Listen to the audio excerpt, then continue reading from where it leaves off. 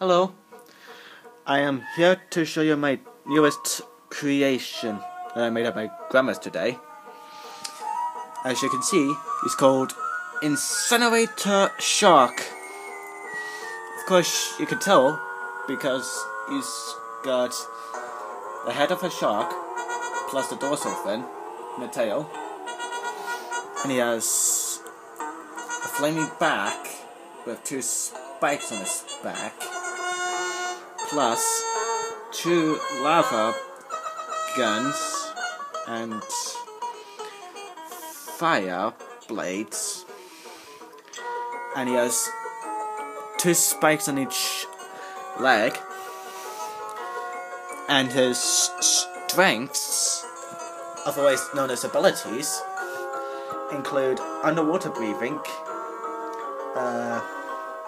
He's quite agile, and he does have enhanced strength and durability, and he has sharp reflexes and flexibility, and as you can see, he's got fire blasting strengths and lava projection. You can also stomp his feet to the ground to create a lava punch or a lava kick, and his greatest weakness is that he's a fish humanoid who is made of fire, so he can die if there's no water very quickly, as he can incinerate himself, so he must stay in the water.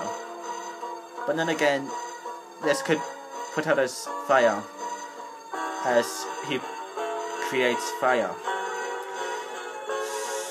So you may consider him not to be the best creation of any of the other criminals or heroes, as fire criminals or heroes and water criminals or heroes don't mix. But other than that, I hope you enjoy my video. I'm Ben James Gray, and I am out. See you in the next video.